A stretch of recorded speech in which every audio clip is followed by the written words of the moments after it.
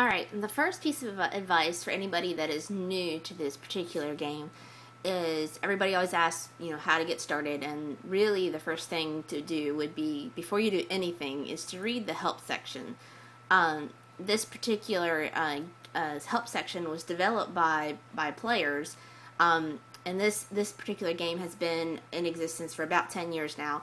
And this help section has been continually upgraded and rewritten by users over the years, and it covers everything from breeding to how you train horses to racing, all of those different aspects.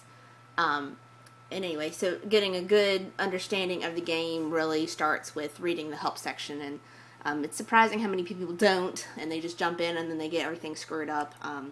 But this here allows you to know exactly the different steps to take.